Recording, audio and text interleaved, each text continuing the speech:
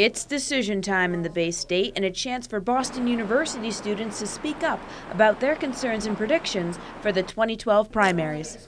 I have a lot of confidence. Romney will win Massachusetts. As a Democrat, I would love to see Santorum or Gingrich make a run. I think Santorum is so out of touch with young people that I think younger people are more likely to go for Mitt because he seems a little more moderate. I'm a big Ron Paul fan, I can tell you that much. The opinions were strong and varied campus-wide, but many students shied away from expressing them at the ballot box.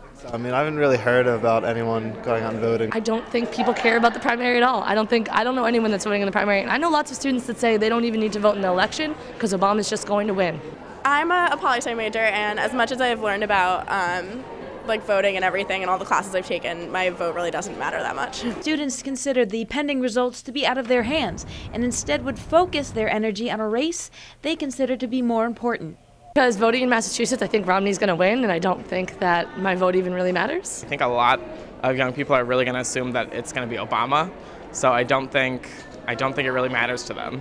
In terms of November next year, I think we'll get a decent amount of support. From Alaska to Massachusetts, Super Tuesday is pivotal in figuring out who the Republican nominee will be on the 2012 ballot.